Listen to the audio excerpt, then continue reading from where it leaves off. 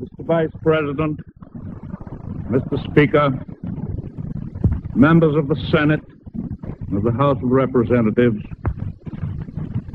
yesterday, December 7th, 1941, a date which will live in infamy, the United States of America was suddenly and deliberately attacked by naval and air forces of the Empire of Japan.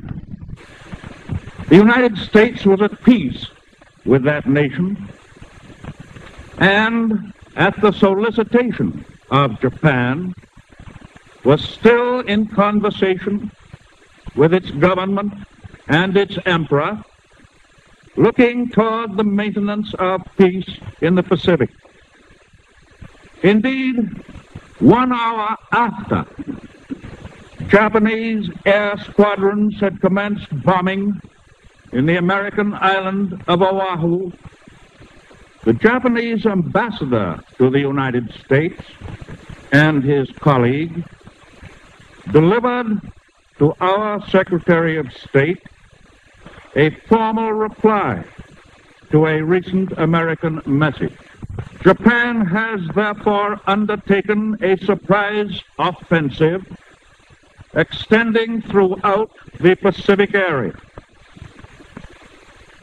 The facts of yesterday and today speak for themselves.